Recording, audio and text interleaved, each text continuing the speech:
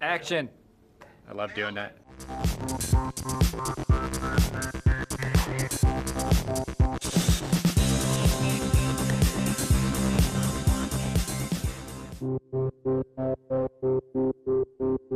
This mission is the crewed test flight for the SpaceX Crew Dragon. It has a lot of features and capabilities that hopefully we never have to utilize in a real mission, but Doug and I will make sure that they are all ready just in case we do.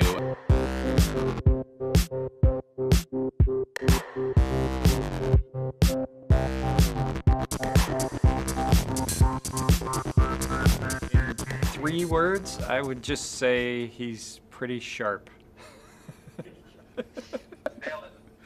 Perfect. Doug's worst habit, I don't know, he's got a tighter sense of hygiene than I do, I think. Do you really want it cleaned that well? Yes, I do. Yeah. He doesn't have one. Yeah, you can't chicken out like that, because I didn't chicken out. Yeah. So. What I would say is I know almost instantaneously when I've not done something correctly. Just put it that way. He doesn't have a good poker face.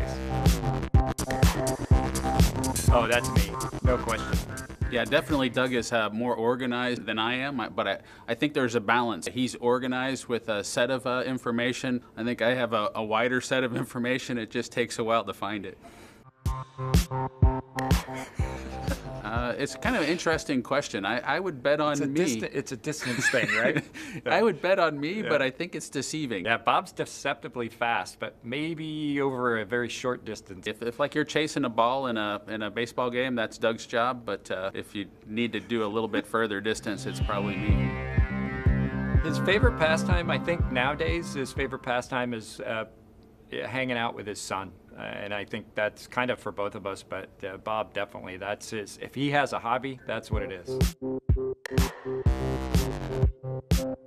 I think the answer for both of us is really something that our dads made us do, and so those were the real jobs for us, and that's probably the hardest boss that you ever worked for is your father. And it's not fun work usually. It's cleaning up, picking up, carrying, the good stuff.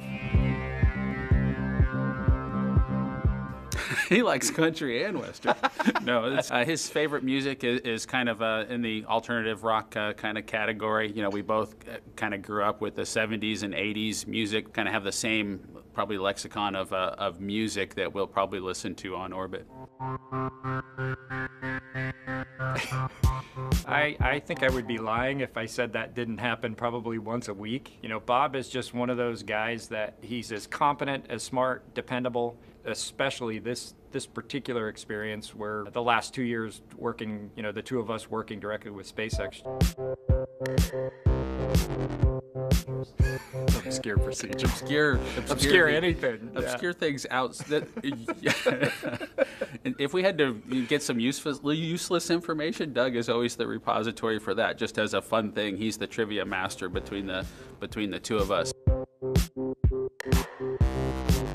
Do that one first? I think that the thing I'm most looking forward to is actually ending up in the water safely at the end of the mission and seeing how we both go through that experience of I'm expecting a little bit of vomiting maybe to happen in the end game. So when we get to that opportunity to do that in the water together, it's kind of a weird thing to say, but I'm looking for that kind of celebratory event. For me, it's just actually getting to fly the mission with Bob. We've been close friends since we started as astronauts almost 20 years ago. So being lucky enough to get to fly with your best friend is kind of I think there's a lot of people that wish they could do that, and we're lucky enough to do it. We've spent a ton of time together. We could have gone 2 directions with that. We could have gotten to the point where we didn't want to be around each other, or we're closer. So I think just the whole experience for me is what we're looking for. And then yes, the celebratory vomiting at the end of the mission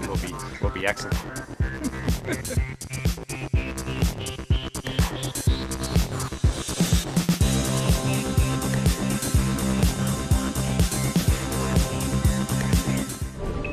Subscribe for more space.